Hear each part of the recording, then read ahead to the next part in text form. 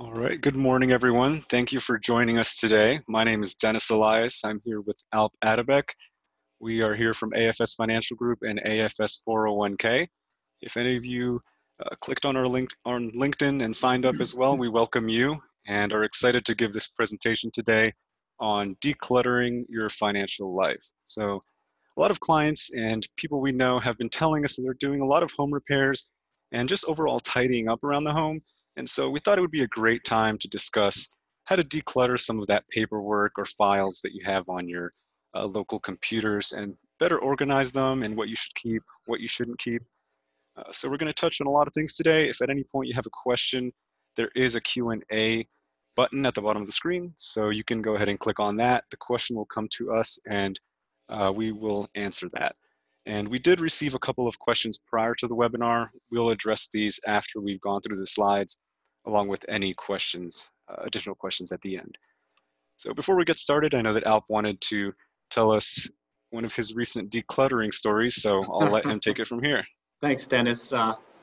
So for me, like everybody else in this COVID era, we've been trying to clean up a little bit, but it started a little bit earlier for me. A few years ago, I decided I wanted to stop acquiring stuff and start getting rid of stuff. And my first area of focus was my closet.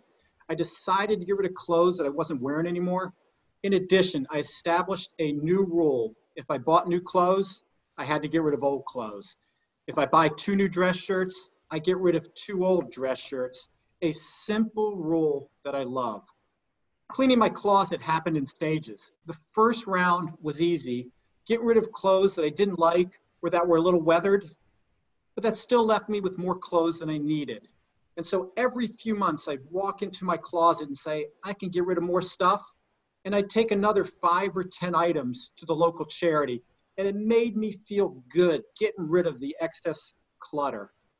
I had this really nice leather coat that I hadn't worn in 10 years. So I should have gotten rid of it, but it was so nice. I kept making excuses to keep it, thinking I'll wear it again someday. A few months ago, I walked in my closet. It looked great, but I knew I could get rid of a few more items. And I looked over the leather coat and said, finally, it's time to go. But I decided to try it on just to confirm it was the right decision. Anyway, I hadn't worn the coat in 10 years. And when I put it on, it was 2 sizes too big for me.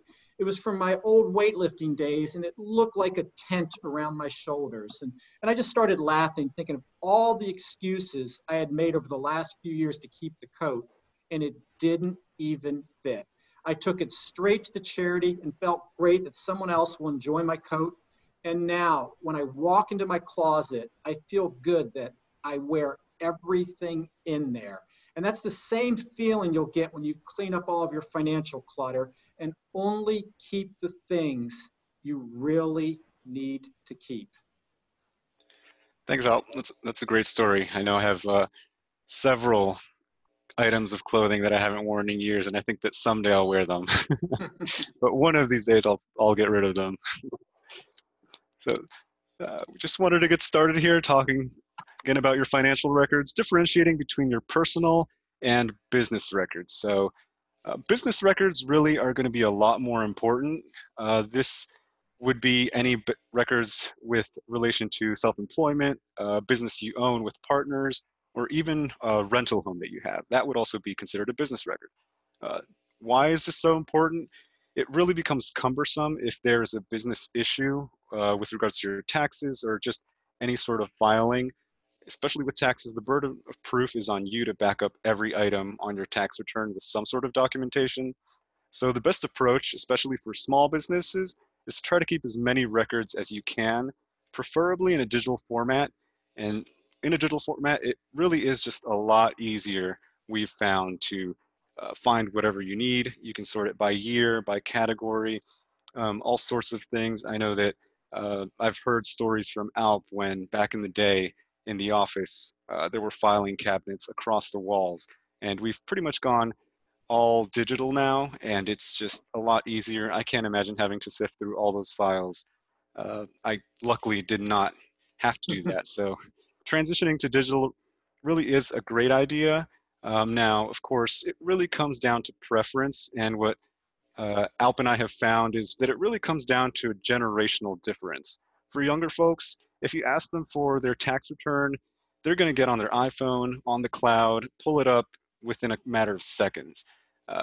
Whereas the older generations, for example, my mom, she likes to keep all her tax returns in paper, in no particular order, but she just likes to have that physical copy. So it really is funny sometimes to see the big difference. And there is, of course, a big digital push nowadays. And personally, I'm all for it. And I know that we here at AFS do recommend to consider starting to go digital. Once you go digital, there's really no need to destroy anything. Whereas paperwork, you're always wondering, how long should I keep these tax returns? Someone told me it was 3 years. For a more complex tax return, 7 years. Well, what's a more complex tax return? There are a lot of different factors that come to effect. When you go digital, you don't have to worry about any of that. So just a couple of questions to ask yourself when it comes to storing documents is, how would I recover these files in a fire, flood, or any disaster that would destroy the paperwork? Now, if there were a fire, of course, we don't wish this upon anyone, but if there were a fire at your home and you have all your paperwork there, it's really going to be lost forever. So having a digital backup on your laptop in the cloud, and also having a separate hard drive that you can store elsewhere, is really important and really a lot more beneficial than having the paper copies, because you can pull it up in a matter of seconds. Do you have enough room to store all these files? So if you want to store 7 years worth of tax records, that may take a lot of file folders and possibly a couple of filing cabinets. In, do you have the time, storage space, and would you like to put in the effort to file all these things? Some of you may already do this, filing everything religiously, but when everything is on a computer, it's just a couple of clicks. In a couple of seconds, you'll pull what you need up.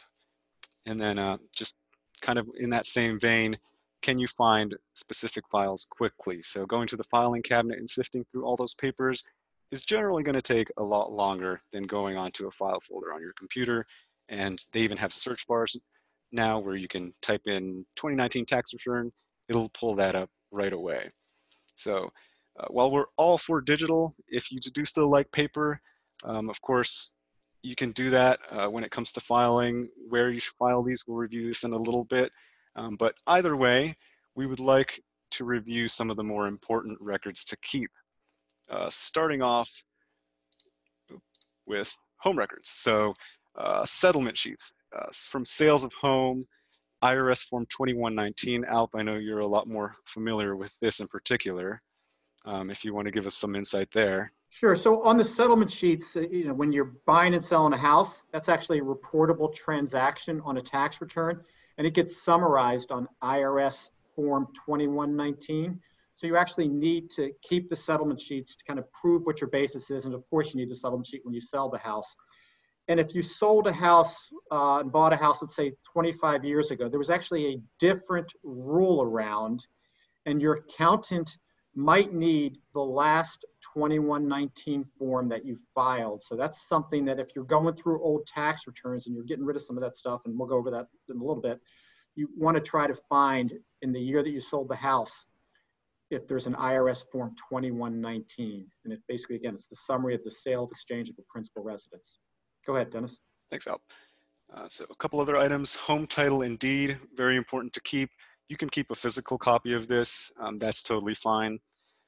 One of the more important items that we want to review here is record of any home improvements. So this is not repairs to your home, but things that add value, adding a deck, redoing your basement, something that is more beneficial in the future when you sell it. So for example, how does this come into play? It comes into play by reestablishing your basis.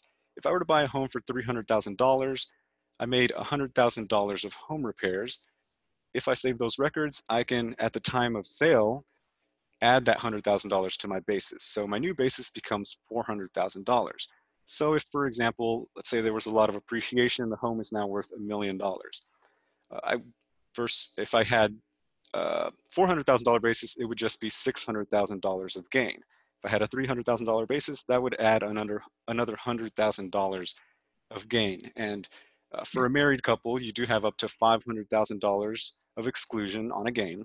So in that example, $200,000 would be taxable if you did not have those home improvements on file. If you could add that to your basis, you would reduce that taxable amount to $100,000. So very important.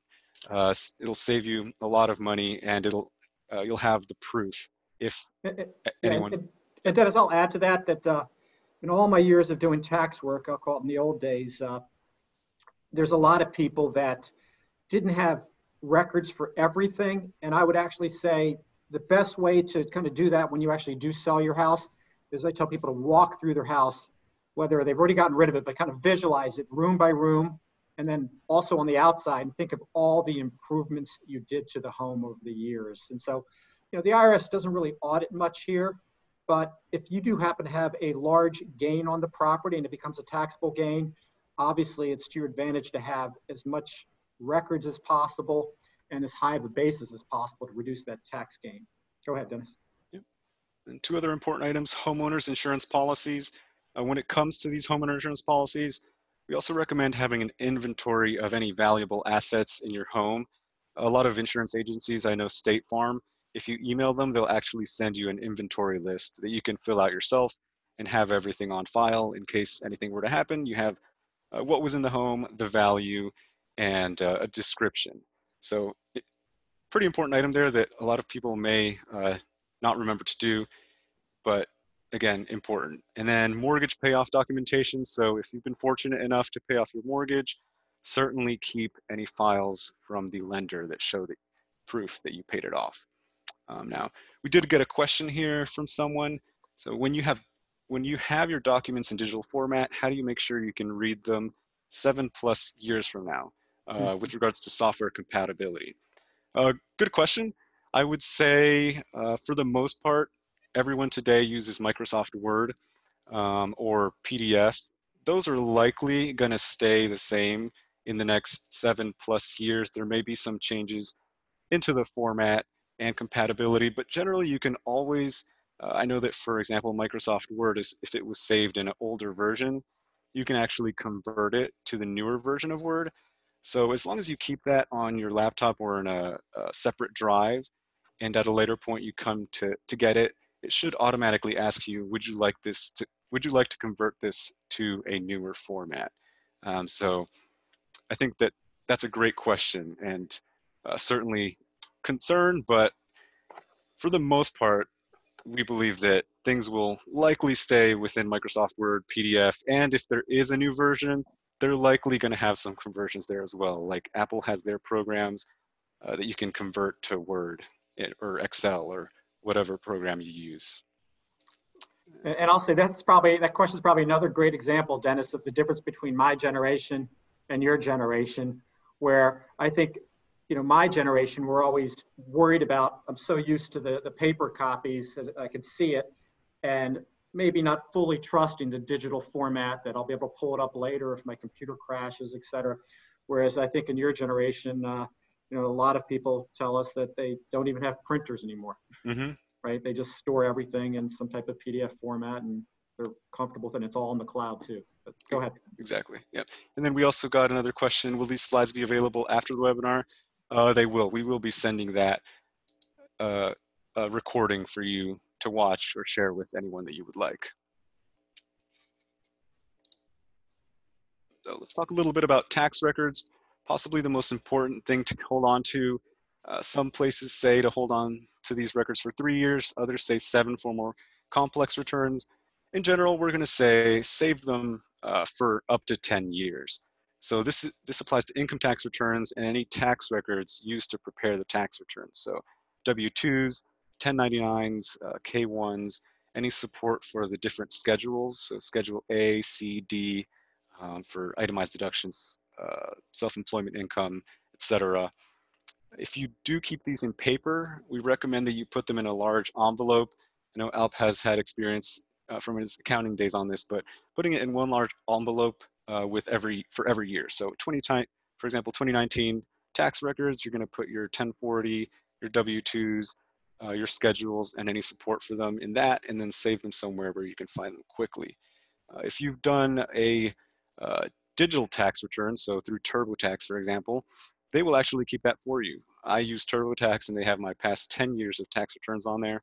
I also download them to my personal laptop where I also have records for them. So super easy. And if you work with an accountant, pretty much all accountants nowadays are going to use an electronic format that they can send to you immediately as soon as you ask. So if you don't have those already, you can email your accountant and they should be able to send you digital copies. And Dennis, I'll add that one of the reasons we recommend holding on to the returns for longer than is really legally required is back in the tax day, I would say once in a blue moon. It was very rare when it happened, but a client would get a letter from the IRS asking for, the 2007 tax return. I stopped doing tax returns a long time ago, and so they would actually have to pull into their files and prove that they filed it for that particular year. So, you do see things like that happen. Very rare, but you're better off holding on to things a little bit longer. Yep. So we talked a little bit about business records. Again, the burden of proof is really upon you if you were to ever get audited or if anyone wants any further information. And it can be cumbersome, especially, for example, if something were wrong on the return and you were to receive an amendment. You had to do an amendment to your return. Not only do you have to do a return, but if you have any partners, they also have to do an amended return. So it really becomes a bit of a compounding effect. So some of the important documents we have here: articles of incorporation, organization, generally any documents that show the establishment of your business. Permits and licenses, tax returns, especially employment tax returns, purchase and sale of any assets for the business, insurance policies, loan records, accounts receivable. Uh, Really, the more the better. And again, digital format is probably going to be the easiest way because, as you could imagine, if you keep all these things on file, it's going to be a lot. Um, and as a business owner, especially if you have a large business, you have a fiduciary duty to keep all these records on files and to file everything correctly. So really becomes very important as you grow your business.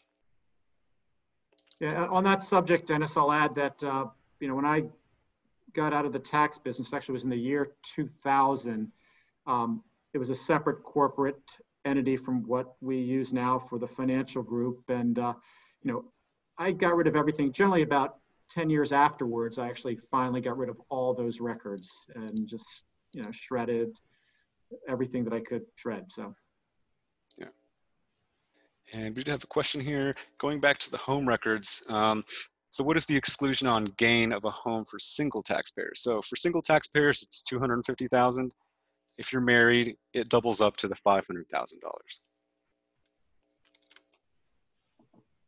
Going back to personal records, so a couple other miscellaneous records to save: legal and estate documents. We'll touch a little bit more on estate documents. These are really important later here in these slides.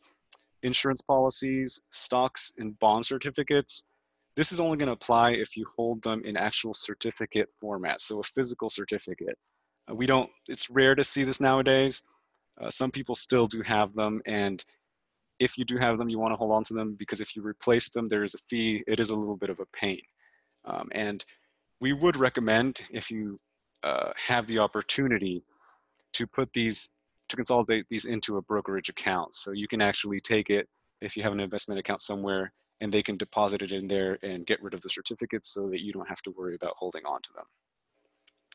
Pension documentations, and then marriage and divorce certifications. These are important when it comes time to file for Social Security. If you're filing for a spousal benefit or an ex-spousal benefit, you're going to want to have this because the Social Security Administration oftentimes asks for this proof. And then again, just a couple other items: birth certificates, adoption papers, passports, all very important items to still keep, and keep these, of course, for the long term. Now, probably the best part that will give a lot of people relief. I know that I'm victim to saving a lot of these things in the past, and I realized I moved recently from my old apartment to a new one, and I had all these files, and I thought at some point I would use them, and I never actually did. So when it comes to utility bills, internet bills, phone bills, if they're personal, just go ahead and get rid of them. There really is no big incentive to hold on to them. And if you've canceled any of these, you really don't have to go back and see them now. Of course, if you own a business, you do want to hold on to them. But for the most part, you can just get rid of them. Sign up for the online account if you can. And if you're comfortable, you can also set up auto pay. So you don't even have to worry about it. They'll text you the bill and you can review it. And Dennis, I'll add to this on some of the simple things like utility bills. I look at my lifetime and I've never ever contested one. The only time that I ever really looked heavily into the utility bill is there was a water leak in my front yard once, and my water bill for 1 month skyrocketed. And so I was looking at the bill and I noticed it, compared it to some of the other months, and you know, confirmed that I had a water leak. But other than that, I mean, you generally can just get rid of all those type of bills. To me, as soon as I pay them, I just throw them away. Yeah, and it is nice now. I know that some companies will text you too, so you can see if there's a larger bill. It's like, why did this come out so high? And then you can go in and look at it like you did out. Uh, Paycheck stubs. So I know a lot. I know some people that like to hold on to paycheck stubs. Really, if you want to hold on to them, we would say don't hold on to them past a year. Some people like to possibly cross-reference their W-2 with their paychecks. Once you've done that, there's not going to be a big need for them, so you can go ahead and trash them. I know that a lot of employers now have online sites where you can go and get your W-2s and paychecks as well, so that further depletes the need to have these in paper format. You can pull them up at whatever point in time. Very important here, expired items, credit cards, visas, passports, and IDs. Definitely trash these and shred them as soon as they become expired. There's no need to hold on to them and possibly have your information compromised. I know that for credit cards, you can slice them up with the scissors, same with the visa, passport, and ID. And then of course, any paper statements, when you already have digital copies, no real need to keep paper backup. Just if you can, keep a digital backup, as I've mentioned a couple times here. Also want to touch on receipts. I know my mom really likes to keep her receipts for everything. So generally, there's not going to be a big need to keep receipts. If it's for your business, you may want to hold on to it. If you have warranty on the item, you may want to hold on to it. But other than that, go ahead and trash them. Many places nowadays too have the electronic payments. I'm sure many of you are familiar with this, where it's like a little pad that they just slide around, and they can actually send the receipt direct to your email, so you don't even need to have it on paper. And I think also if you're buying stuff online, places like Amazon have all of your past purchases Yep, for you, so they're already stored for you. exactly. Yeah, so when it comes to safe disposal of all these paper items and also electronics, with paper items, definitely trying to buy a shredder if you don't already have one is a great idea. I know Alp mentioned earlier a cross-cut shredder. This kind of double shreds it, make sure that nobody can see any information on there. If you don't have a shredder and maybe you don't want to go out and get a shredder, a lot of communities now have community shredding days. So this is where they have essentially a free service. They have an industrial size shredder come. You take your paperwork, they shred it for you, and you don't have to worry about it. A lot of local printing shops also have this. UPS offers this service. So there are a lot of different resources where you can take your paperwork. And then also your office may have a shredder. And I know that we have a shredder in our office that I sometimes use out maybe like one or two pieces of paper, nothing big there. So that is also an idea. And then a nice idea I saw was composting. If you have some sort of compost, any shredded paperwork, you can put it in the compost and you can grow your garden with it. So I thought that was a great use of that trash. When it comes to electronics, iPhones, laptops, desktops, you're going to want to look for what's called a factory reset. So what that does, it essentially wipes your entire phone and laptop, and you'll once it's done, it'll be just like when you bought it. So there will be no files on it, no information on it. if you have any trouble doing this, you can always go to your local Geek Squad at Best Buy or your Apple store, and they can tell you how to do this. When it comes to portable drives where you keep information, really you want to wipe them before getting rid of them, and then afterwards you can destroy them however you'd like. I personally, at times when we've gotten rid of some old computers in the office, we'll take out the hard drives and actually drill through them Hmm. to try to get it so they're inaccessible. Yep, yep. There are even some YouTube videos out there if anyone wants to look at those on how to effectively get rid of that.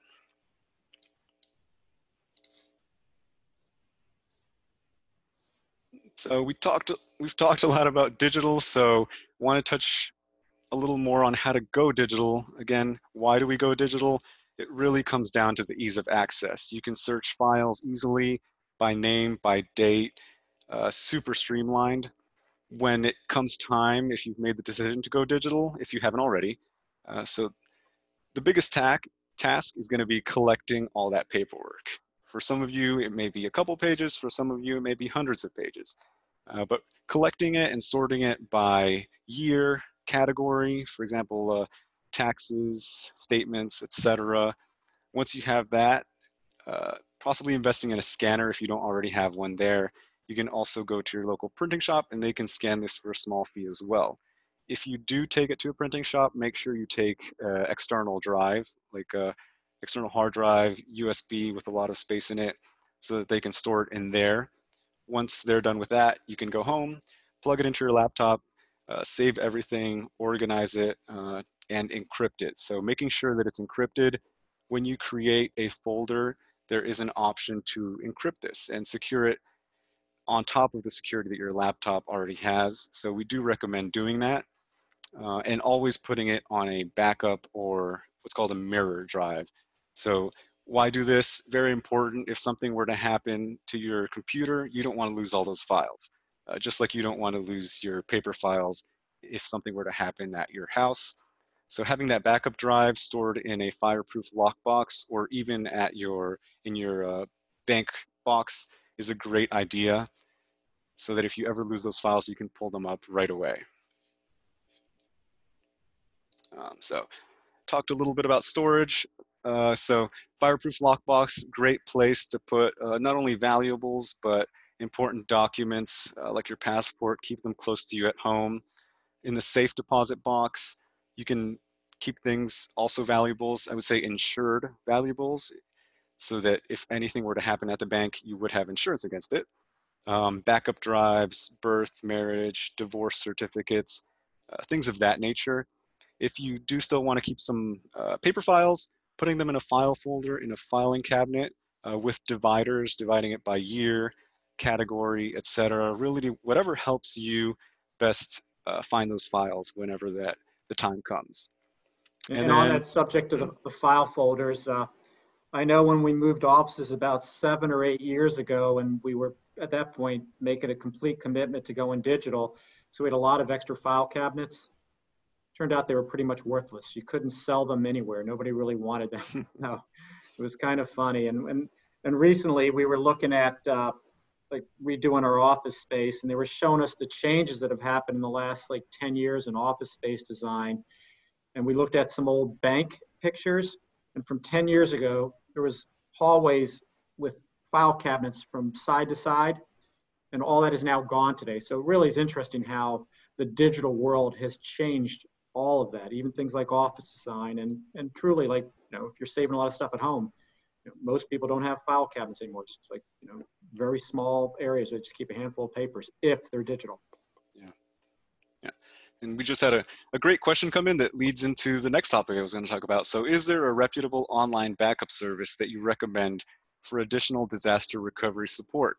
So wanted to touch a little bit on cloud storage. Google is probably the most well-known. They have Google Drive that you use through your Gmail account. So this is a place where you can log in, you log into your Google Drive, and you essentially drag and drop any folders that you have on your computer onto Google Drive. You can organize it just like you do on your computer, and that's backed up essentially in the cloud. So you can pull it up on your phone, you can pull it up on your laptop, desktop, wherever you are in the world. Now, of course, it does run through Gmail, so you have to have your security on there, and we'll talk a little bit more about two-factor authorization and how to better protect your files once they're on the cloud. But that is probably the most reputable source out there. I know there are many others. Alp, I'm not sure if you No, I have think that's a good any answer. there, but yeah, Yep, good yep, answer. yeah. And so as we start to go digital, it does actually become a little cumbersome at times. I know I fall victim to this. Once you start to open that online bank account, credit card account, online utility account, uh, mortgage account, there's a lot of different websites that you have to log into and remember passwords to. So this is probably my biggest pain when it comes to collecting data. Recently, I've discovered password managers. These are offered through places like Apple. Apple has a password manager. LastPass, it's probably one of the more reputable private password managers, and Google. So if any of you use Google Chrome and have ever logged into a website, you'll see a little Dropbox drop down that says, would you like to save this login information? You can click never or save. That's their version of a password manager. So if in the future, if you save that, you go to that same site, it'll pre-fill your username and password. You'll log in a breeze. Now, of course, you do have to log into your Gmail account to get there. Personally, I use LastPass. I do like this better. The way LastPass works is you have your username and password, so you have a master password. You do want to make this as secure as possible. So you type in your master password, and once you're in, you can start adding the different sites. So for example, if you have a Fidelity account, if you have a TD Bank account, if you have a Gmail login, you can add all those URLs, put in your username. It'll even generate a new password for you if you'd like, with however many characters, numbers, special characters that you'd like to put on there. So it really makes things a lot more efficient, a lot faster. Once you've established everything, you log into LastPass, click on fidelity.com. It takes you straight to the link and pre-fills your username, password, and you're logged in. So super easy, of course, making that, again, as secure as possible to log into LastPass so that you're not compromised. Personally, I can sometimes be a little bit of a skeptical person. So what I've done, I use LastPass for things like utility accounts, um, investment account logins where it doesn't involve any money movements. So I use them for things of that nature. Now for my bank account and credit card, those are the two accounts that I actually have separate logins for. So I don't keep them on LastPass just in case they're separate. I've protected myself a little bit more. So I think that's a good strategy to do if you're wondering about security when it comes to these things. So how safe is the Google save box question we got in? So Google is, I mean, one of the largest tech companies out there. I'll say they have huge server capacity and a lot of encryption with their services. So that's probably going to be the best bet when it comes to security. So I certainly like that, and I've used it. I know that a lot of companies that I've worked for have actually used Google Drive as well, and in college we also use this. So that's a great resource. How long should I keep paper backup for tax returns? So if you want to keep it on paper, we would say 7 years is going to be the ideal time to keep those. Again, you'll generally not need it to be kept that long, but it's just so much easier just to keep it, establish a rule. And so, once you've gotten to that period where you've got 7 years of backup, kind of like my story of when I buy new clothes, I get rid of some old clothes. You could actually take the new return and take an old return out and shred it if you're keeping a paper copy. However, you want to confirm that you don't have a form 2119, what I mentioned earlier, for the sale of a principal residence in that particular tax return. You want to save that. Yep. And again, asking your accountant for a digital copy if you don't already have that. They should all have that, and they have it in their file folder, so you can have it in your file folder as well pretty easily. So keeping your online accounts safe, we talked about LastPass, we talked about Google Drive. Just a couple words of advice to keep these accounts safer than they already are. So creating a strong password, something with 8 characters or more, I would say, some special symbols, adding numbers, adding letters. I think also a good piece of advice is not using any words in the dictionary. This is something that a lot of hackers can actually work through. So using words in the dictionary to hack into the account. So coming up with a creative password and also adding two-factor authorization. So what this does, if you're not already familiar, when you log into Gmail, Yahoo Mail, etc., they're going to send you another screen after you type in your username and password. It'll pop up. It'll say, we have sent another code to your phone. It'll be a 6-digit code in general that they'll text your phone. So you look at that, you type it in, and once you've done that, then it'll proceed to your account. So this is a great security method. You're the only one with access to your phone. You're the only one with access to your texts. So if anyone's trying to log in remotely, they have your username and password, they still won't be able to log in because they don't have access to your phone. So always setting up two-factor authorization when that's available. We'd like to switch gears a little bit. I mentioned legal and estate documents in particular. We want to talk about estate documents. So preparing your next of kin. And really this can be at any age. I would say even for me, I'm 27. It's good to have someone that knows where your things are. So you want to prepare whether it's your kids, your spouse, a charity that you want to donate your assets to when you're no longer here. Preparing them and letting them know where your assets are. A lot of people call this a what if checklist. So coming up with a document that's easy to understand that lists things such as your accountant, their contact information, your estate attorney's contact information, the different logins you have, any online accounts where you're withdrawing or depositing money in. This is actually an issue we've found in the past where somebody passes away and they didn't turn off the bill that they paid every month. So they actually kept running the bill as the person was no longer here. So very important, making sure that everything is settled if at some point it needs to be done. And basically someone knows where they have to go to if something happens to you. Again, whether it's a spouse, whether it's your executor, there needs to be some type of system in place to make this a easy transition. Yep. And so in the same vein, estate documents, who should have copies of your estate documents? Generally anyone that you have named to have a power within those documents. So for example, in your will, you're going to want to have your executor have a copy of that. For any trusts that you may have, the trustees, for any power of attorneys, the power of attorney should have that. And then touching a little bit on medical power of attorneys and medical directives. So these are a little bit different. You're going to want to have your primary care physician and your local hospital have a copy of this. Now, why is that? If anything were to happen to you, there's a medical emergency, a decision needs to be made, the primary care physician should know who to contact immediately. They shouldn't have to wonder if this exists or where to find it. It'll make things a lot more streamlined and it'll make things flow according to your wishes. So very, very important to have these not only in your files, but in your physician's files. And then generally for most people, the executor and trustee and POAs will always be the same person for the most part. So that makes those things pretty easy as well. And then having backup of all of those copies, many attorneys already have digital copies of this.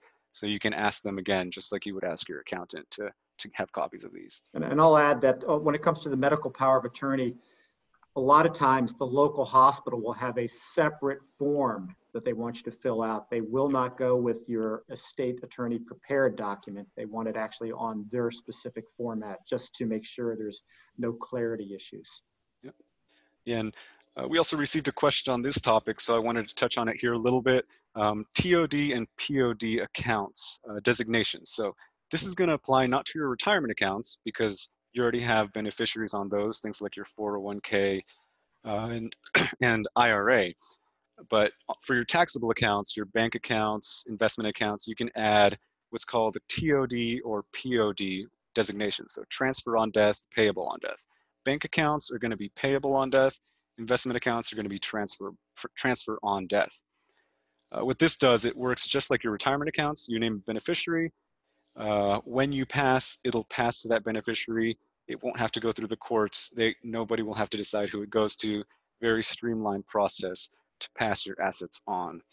You can also add a TOD deed to your home, actually, where it'll pass your home without having to go through the courts, also known as probate. And I'll say on this particular subject, this is best to be worked with on, I'll say, an overall estate plan with your estate attorney.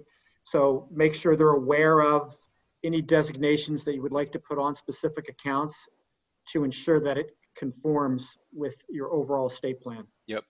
If you have a trust and a will, it may conflict, so just double check with your estate attorney whether that makes sense. Yeah, so we'd like to, looks like we're running here close to the next hour. We just wanted to touch base on some of the questions that we received through most of your emails. We had a decent number of questions, so just wanted to go through this list here. I think that we did address the TOD and POD question there. So one thing on that for the TOD and POD, it would be in case of death. So it would not be in the case of disability. If you would like someone to manage your accounts in case of your disability, it would be good to have a power of attorney. And then, so I know another question we got was kind of, some of these are financial related. Should we move our 401k investments to a safer investment vehicle? He says not entirely on topic, but hopefully you can find a minute or so to quickly address this and kind of discuss a little further. And obviously there's a lot going on right now. We've still clearly, in the midst of the pandemic, and we have a fairly important election coming up. So a lot of nervousness overall. One of the things that we recommend for everybody is to review your risk profile, confirm it matches with how your asset allocation is right now. So if you need to do a little rebalancing, great time to do rebalancing. And if you're really nervous, we're big fans of trimming, but not taking everything off the table. So many times somebody wants to sell completely out and try to outguess the markets. And our view is you're better off trimming. If the market goes down, you feel good that you trimmed a little bit. If the market continues to rally, you feel good that you didn't sell everything. So that's our thought on that. Dennis, interesting question on when combining households, what is important to keep or throw away? I don't know if you want to address that. You want me to address it? sure. So I would say, so we will actually send a recording after this webinar along with the checklist. I think that that'll help a lot in helping you understand what personal documents you should keep. Even if you are combining households, it would still be good to hold on to some of the records. Also holding on to, I'm not sure if there's a marriage involved, but holding on to all of those records as well. Alp. Sure. So I'll say other things, like if you're combining households, you want to make sure that you've updated your estate plan and your beneficiaries to reflect that they, to make sure they reflect the combined household and what your wishes are. So it's really important. So if it's a second marriage and there's kids from the previous marriage, there's a lot of planning work that is required here, and it really does take a decent amount of time. So I'd probably say that's probably the best advice we could give you on that. Whatever this says, not knowing who will be in office next term. What would you do if you have less than 10 years to retirement? Kind of that question I've already answered. I'd say just confirm your risk profile. I think it's easy right now. If you've got new money that you're kind of earmarking for the market, this is separate from like ongoing 401k investments through payroll. But if you have some new cash that came in and you're thinking about adding it to the market, but you're nervous, I think it's an easy time to step aside a little bit and just wait till you see what happens. And also wait till we get a little bit more detail on what's going to happen with the pandemic. So again, the question, the follow-up question on was if you had extra cash. So also had another question, says if you have a house worth $500,000 that's paid off, would you take money against your house to reinvest knowing interest rates are very low? And so my personal response to that is no. And in all my years of doing tax work, and doing the financial work, I've never met anybody that wasn't happy that their house was paid off. And knowing that regardless of what happened to their investments, they had the house paid off. So personally, I wouldn't take the money out. I would just be comfortable that you've accomplished that major goal. It's just not worth the risk, in our opinion, not worth jeopardizing, the equity you have built up in your house. And then we had another question here. Can you please touch on getting started late in straightening out a financial life? So it's never too late to start straightening out your financial life. There are always changes that can be made. Generally, the biggest change that you can make is reducing your expenses, but along with that, increasing your savings, considering a refinance of your home, uh, and certainly focusing on that savings aspect. So building up 401k or other assets to help. And then when you retire, possibly considering some part-time work to help bridge the gap if there is one there. Yeah, and again, Dennis, I was reading, checking to see if there's any other questions. I missed maybe the beginning part of your answer. So if I'm repeating something, I apologize. The most important thing anybody can do as they are approaching retirement, especially if they're underfunded for retirement, is really big focus on cutting your spending. Yep. So if you can kind of learn to live with a lot less, it will make it a lot easier during your retirement. Yep. And we had another question. What is the best way to store and organize these documents?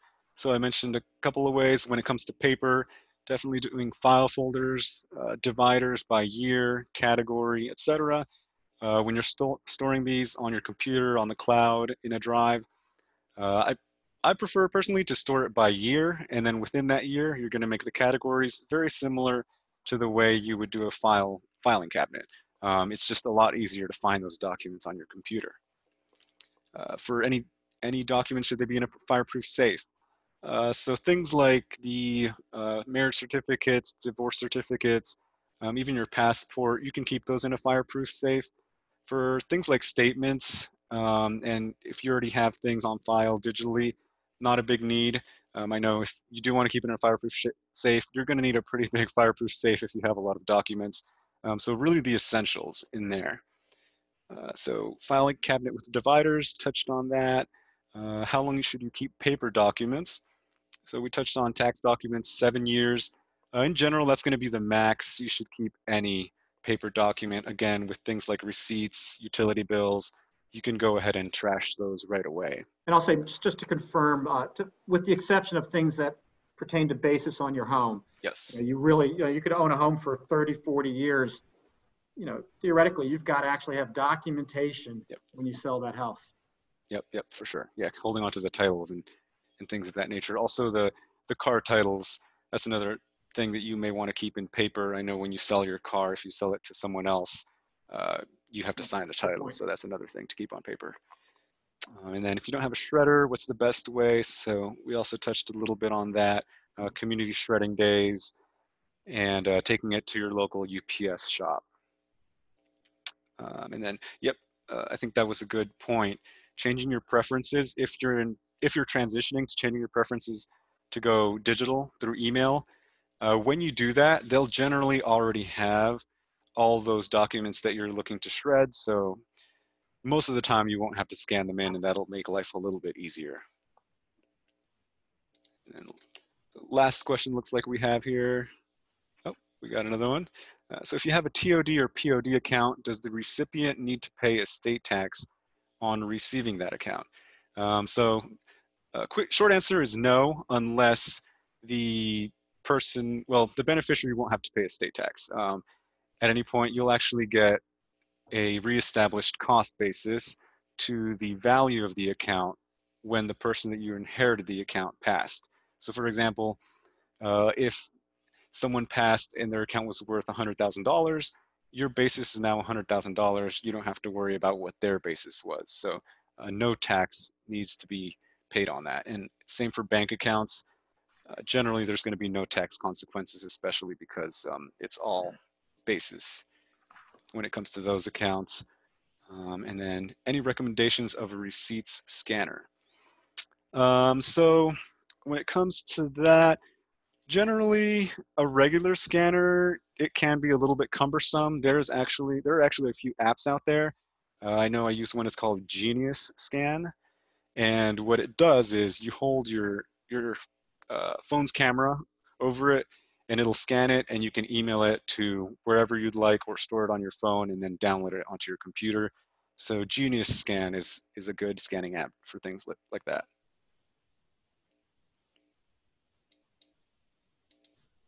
All right.